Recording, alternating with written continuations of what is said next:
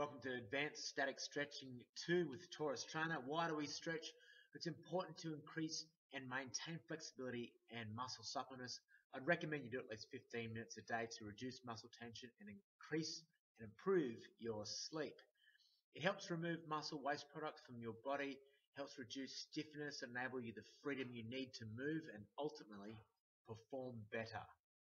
How do we stress? Using the actions and variations I've given you in this program. Make sure you stick to the guides on stretching, not to pain, but make sure you are breathing and really keeping a nice, mild, firm grip on your stretches there, so you're getting the full benefits and what is going to help you perform better. Start with the Mackenzie back extension stretch, facing down. Bring your elbows up in front of your body and just keep your feet on the ground. Stretch there and hold that for 45 seconds. Still on the ground, go into a 4-point position, hands and on your knees. Make a nice straight position with your spine first, and then slowly roll your hips forward, actually what they call an anterior pelvic tilt, and then slowly go into a posterior pelvic tilt, so you're arching through your back. Do that over a 45-second time frame in that same space and time I just did there. Staying on the ground again, do a prone lower trunk flexor static stretch. Keeping your hips on the ground and your feet, push up through your arms and even lock your arms out there to hold it. Of course, don't do it to a pain. Standing lower trunk lateral flexor stretch. Standing up, having a split stance, and then with one foot forward and one foot back, rotate across your body so you're really getting a good stretch off your outside hip. The next one, you're in a standing position. You are trying to actually really bring your heel up towards your groin and really trying to push the knee outwards there, getting a good stretch in your hip area.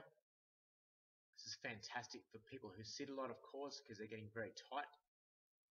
A lying iliotibial band stretch, you're really trying to stretch that band that starts from the top of your hip all the way down to your knee. Bring your knee up and across your body, and what you can do is grab onto that knee as well and bring it down so you get a good secure grip. Next exercise is the hip and back extensor static stretch. Lying down on your back, bring your knee up towards your chest, any one, and you can hold behind the back of the knee. If you feel comfortable, you can also grab the front of the knee to enhance that and use your biceps to pull it in towards your chest.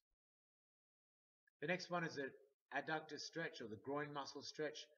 Sitting up and with your hands grabbing onto your ankles, you can use your elbows to push your knees outwards and get a good stretch through the groin there. Keep the chest up and breathe. Next exercise is standing lunge adductor static stretch. When you're standing up, you're going to lean to one side. Of course, if your knees are a bit sore, don't go down too low. But if you feel comfortable, try and get into that position. Of course, 45 seconds for both sides.